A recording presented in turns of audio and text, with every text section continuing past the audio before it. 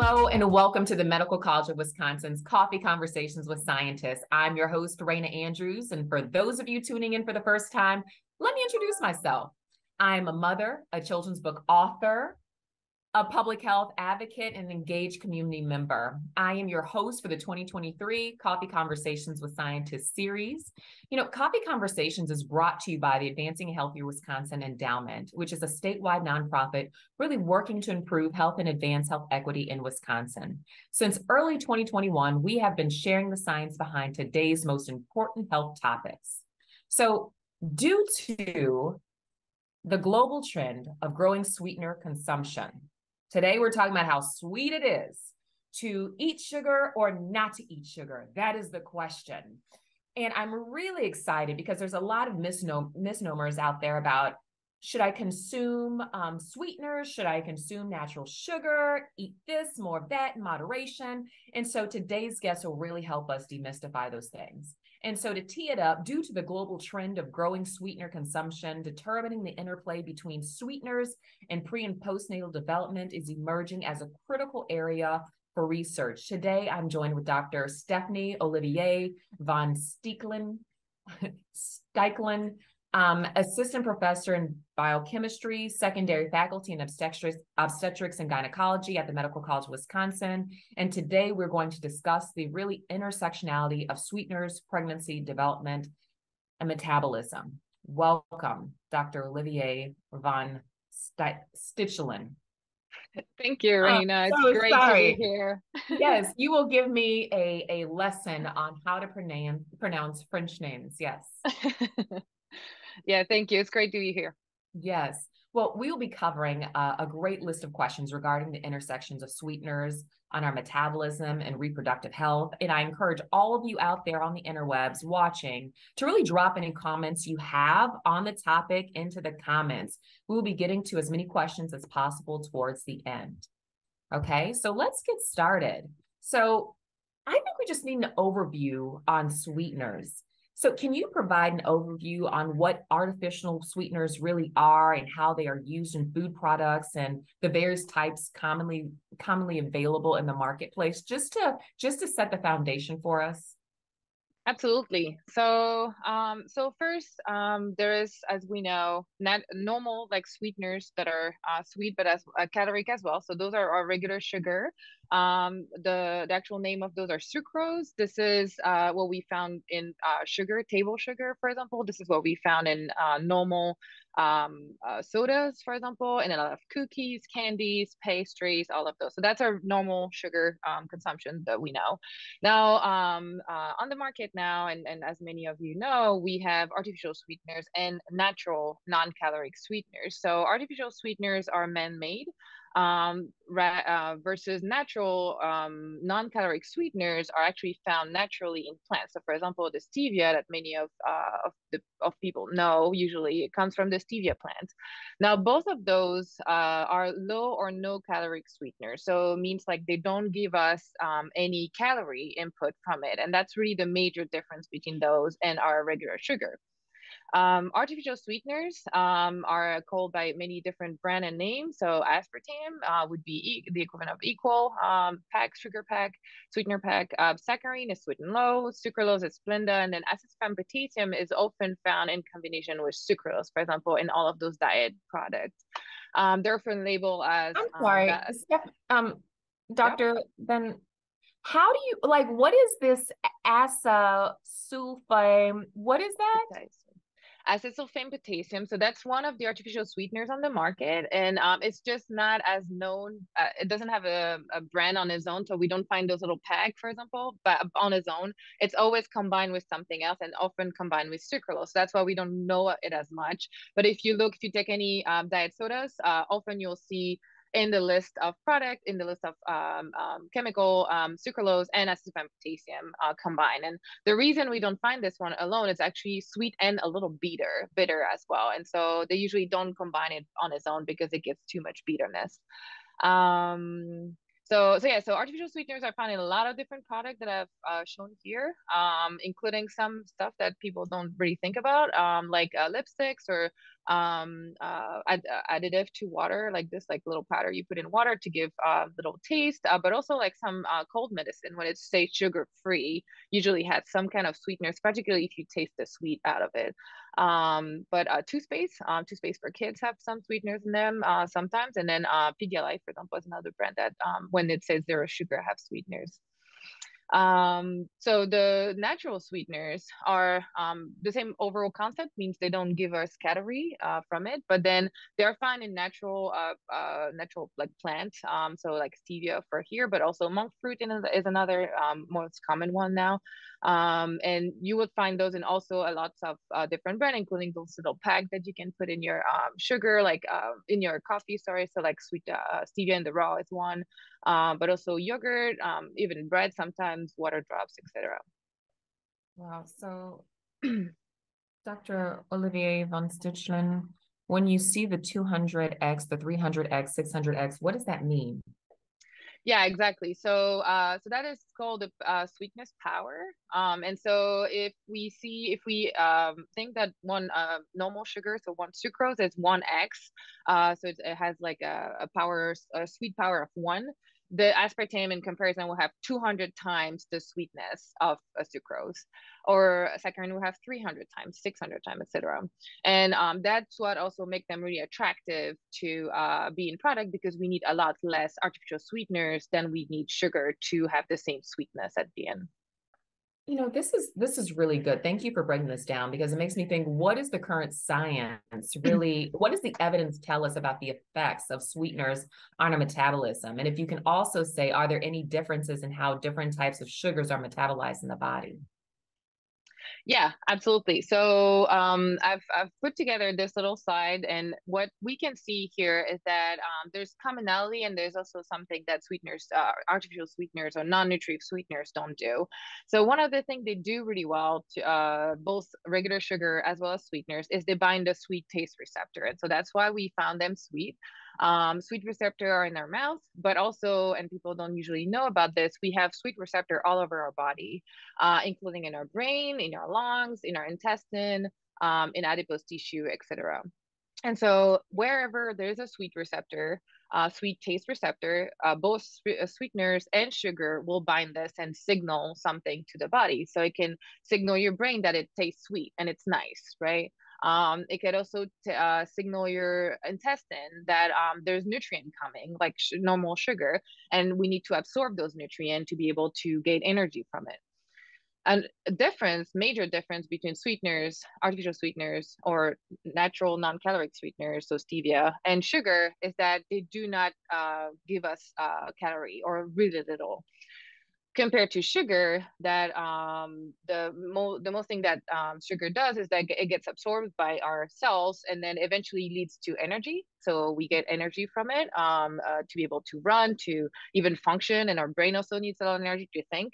But it also leads to storage, so either glycogen storage to use for later energy, or even fat storage for long-term storage of sugar.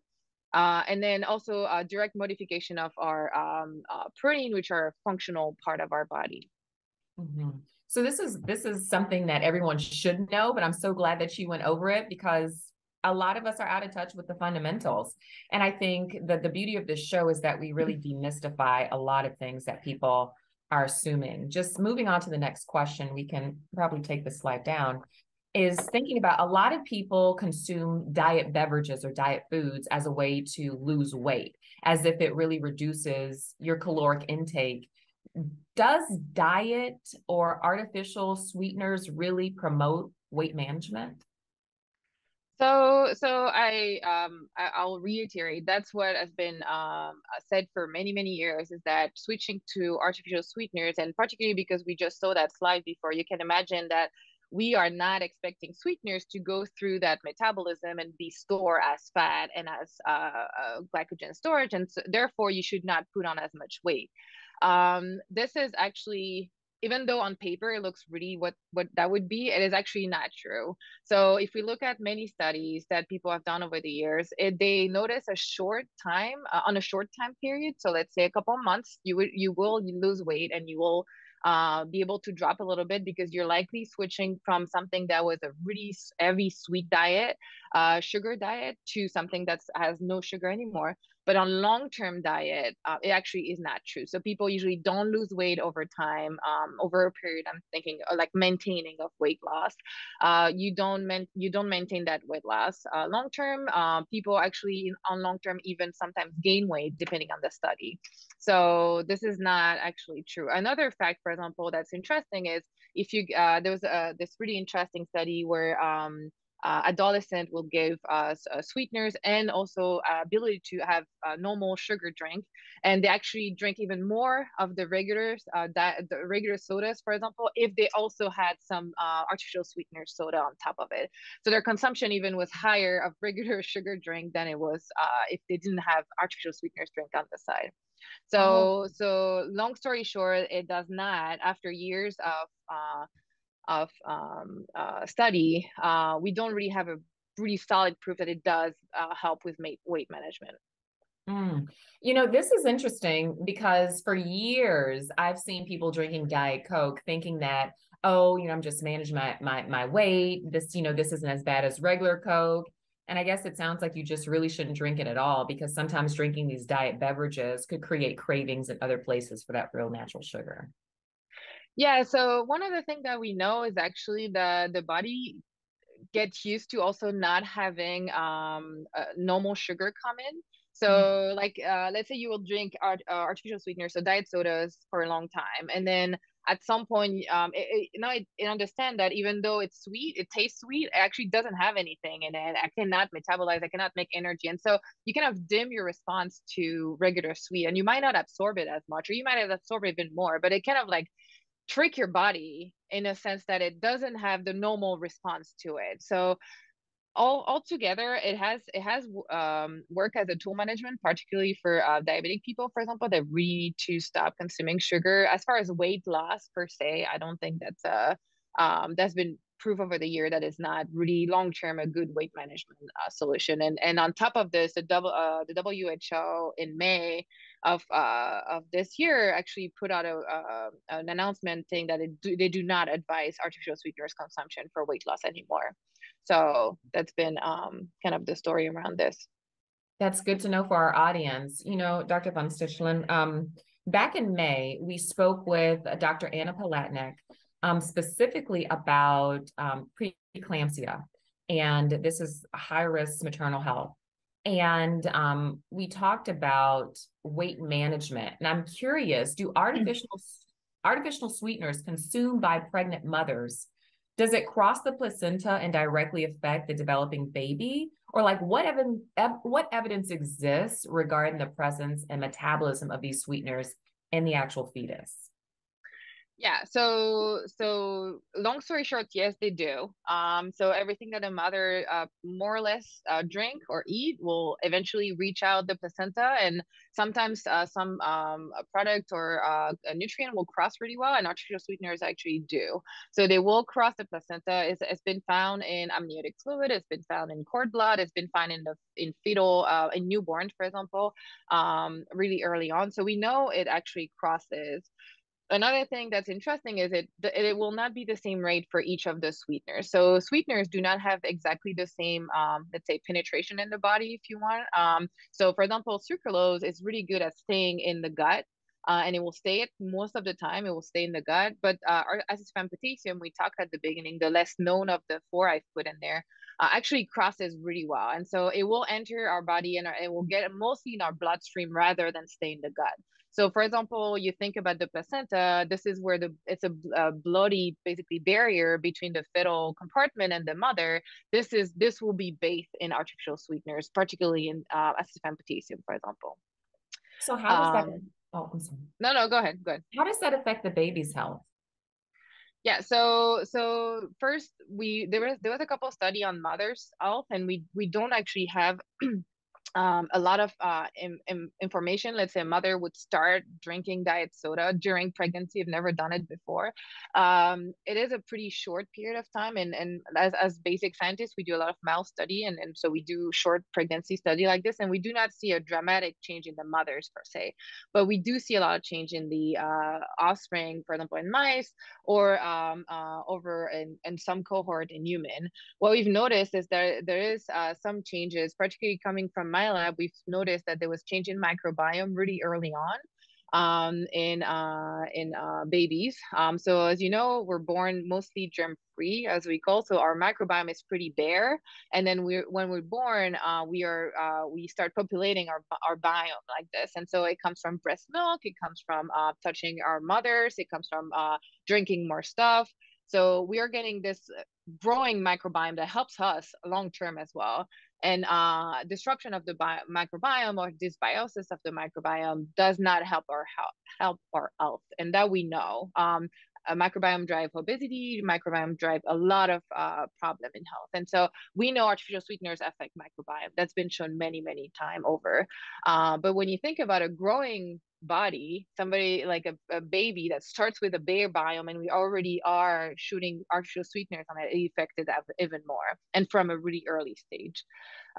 We've also, again, from our own study, but others, we've also noticed some weight, lower birth weight, for example, in mice and rats, also not from us, from another study, as well as lower glucose at birth, blood glucose at birth. So all of this showing that there's something that having artificial sweeteners on a developing metabolism, which is kind of fragile at first, is maybe a little bit worse in effect than what it would be on an adult person. So to be clear, have studies shown any associations between artificial sweeteners, the intake during pregnancy, and an increased risk of preterm birth or any alterations in the baby's birth weight? So there is some human. Now we're going to talk about human because that's what most people would rely on. And there was some association, right, between human birth weight and preterm birth and artificial sweeteners consumption. Now this is to take with a big caution, because most of the human artificial sweetener study are underpowered, and so we don't have enough. We don't have the number of the cohort number of patients, for example, to be able to really nail it down to the point that yes, this is dangerous, or not, this is totally okay. And that's what most of the artificial sweeteners right now field is about. It's like it's really hard in human, particularly, to assess consumption of sweeteners in people in general. Most persons do not know, like acetylphen potassium, for example, we just talked about. And so how do you assess correctly people when they cannot identify artificial sweeteners on food label, for example? We also have no clue how much they actually consume, let's say in a precise amount. And that's part of that. This is really because there's no indication of how much is in each product on food label. So if you look at the label, there's always a list, right, of component. And those starts from the higher amount to the lower amount, but we don't actually have the amount. So we don't know how much acetylphen potassium or how much sucralose is in each of those products that I've listed in the first part of that interview. So how do you assess correctly the risk for disease when you don't have a starting point to say, like, well, this is a really heavy consumer. This person actually consumes a lot. So this is kind of where going to a lower model, like mouse model, where we can manage, actually give them a precise amount of sweeteners and then measure impact of on their health. It's actually a lot more manageable, and it's a good starting point to figure out if there is some measure that needs to be taken in human. Wow. I have a question about research and the studies and like how these things should be set up. But first, I want to talk about what's been a hot topic in the news is the new findings of artificial sweeteners causing cancer. Can you share kind of some of your knowledge on that and what you've learned? Yeah, exactly. So it was not it was in July, right? Like 2 weeks ago, I'd say now. So WHO also released another. So in like a couple of months, we got two big WHO announcement. This one was classifying aspartame as a potential carcinogenic compound. Now, aspartame, we haven't talked too much about it. It's actually a little bit different than other artificial sweeteners. And the reason is because it's actually break down into other component, other molecule. Most of the artificial sweeteners, we talked about, are actually intact and will not change their structure all across our body. Aspartame isn't. It gets broken down into various compounds. The WHO announcement is that there's 3 different studies that have shown association between aspartame consumers and risk of liver cancer in part. Now, again, take this with a lot of caution. First, the WHO and the FDA have confirmed this after, did not say it was carcinogenous. It put it in that category because they said that we need just more research to be able to say it is or it is not. It has just been in that category for like a to watch list. And suggesting that people like us go to work and basically do the research so we can have a little bit better understanding. Those 3 studies where there was a clear association, but again, there was underpower. And like I mentioned, aspartame big breakdown. It's hard. For example, let's say we would do a blood draw to try to figure out how much those people consume aspartame wise. We would not find aspartame. We would find those breakdown products. Those breakdown products can come from other sources, right? Methanol, for example, it's one of those breakdown products, can come from other sources. Phenylalanine, it's an amino acid, it can come from other sources. So all of those makes the aspartame, studying aspartame metabolism really, really hard, and also makes that call from WHO. This is why we need more study. We need more basic science study powered enough so we can actually say it is potentially a carcinogenic compound or not. Mm-hmm. We have a couple questions from our audience, but I do want to have follow-up questions regarding future research where with maternal health, you said that, a lot of evidence or more evidence has been captured with mice. I'm wondering what are the most pressing research gaps in this area of, does artificial sweeteners cause cancer? And what gaps may also exist in really determining the connection or the relationship between various sweeteners and metabolic reproductive health? Yeah, there's a lot of different gaps to fill, right? I think it's clear that from the aspartame cancer relationship, right now we have human association study. So now it needs to go back to, I think, lower organism like mice or rat study, where you will create models where you would feed a certain amount of aspartame and an exact amount, right? Something we know we can put, for example, we can put this on little treat for mice, for example, we know exactly how much they will get every day. And then try to see if it does really lead to liver cancer or other cancer. Those studies, I'm sure, are on their way. We are not working on aspartame personally, but I'm sure they are on their way, knowing that the petition was filed for WHO to look at it already.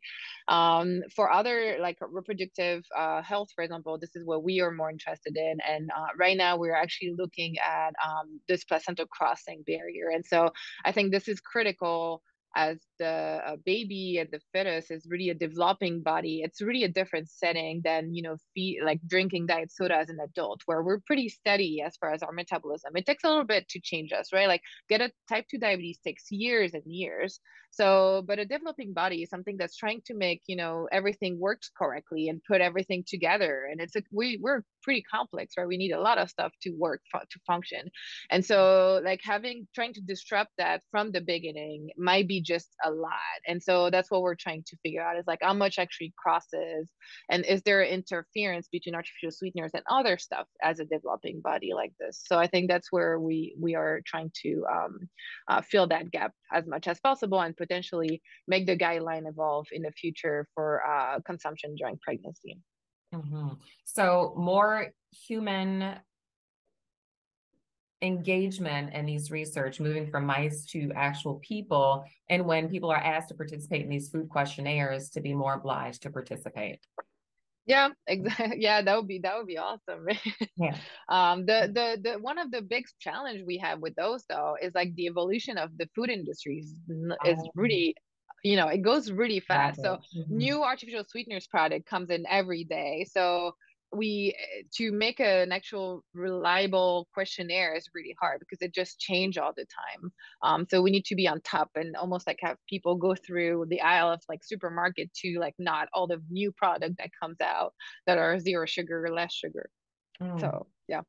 So now I think that's a great transition for us to turn over to our audience. One of the questions from our audience member is they'd like to know your thoughts about stevia. Is it better because it's natural?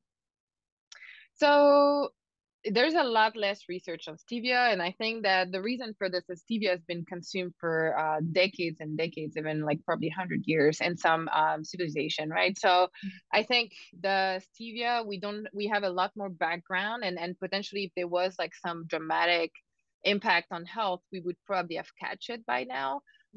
Compared to artificial sweeteners, which are a lot more recent. So we're starting to see like kind of a long-term effect more now. So that's why like those studies are coming out now, not like 10 years ago or 20 years ago. So I would say stevia in a sense is more natural. Like we say, it comes from plants and overall, I would say just don't go all in on one. Just like, vary and like try to be as mindful on your body as like, we're not used to having that much sweet is something we get used to because we are surrounded by sweets all over us. And so having a little bit less sweeteners or normal sweet is fine too. So that's helpful in moderation for sure, with whatever we consume. Another audience member is asking, do you have any information on sugar alcohols such as xylitol? What are sugar alcohols? Yeah, so those are alcohol that are those are sugar alcohol. So they have like this little structure that makes them look like an alcohol, but they taste sweet. And they are sugary, and so they are, however, a lot less sweet power than what we've talked about earlier. So they do not taste as sweet as aspartame, for example, or the other artificial sweeteners, and they're really used in a handful of product like gum usually have sugar alcohol. We are somehow metabolizing a little bit of it and we can mix some of them, so it's a little bit more natural than they're not regulated as strictly, for example, as artificial sweeteners are, because they're a little bit more naturally made by us. This is the next question is really interesting considering that we've talked about Wegovy and Ozempic. And so they're asking, what is the relationship between semaglutides such as Wegovy and Ozempic and insulin resistance relative to the various types of sugars that you've spoken about today? So for insulin resistance, there was really strong study that have shown that you can have increased insulin resistance and increased blood sugar concentration from consuming some sweeteners. So particularly saccharin and sucralose have been the two sweeteners that we've talked about in that study, and in mice as well as in humans. So that was really interesting. Now, again, somebody that's already diabetic will have probably better off going with artificial sweeteners. That's one of the major advice right now in diabetic population. But again, sweet is an habit. So there's other options now on the market that are maybe not a little bit less artificial sweeteners, a little bit more natural flavored, for example, product that could be a good alternative. But yeah, there's definitely, as somebody who is, again, non-diabetic, healthy, there's evidence that could actually increase your blood sugar concentration and not decrease it at all. In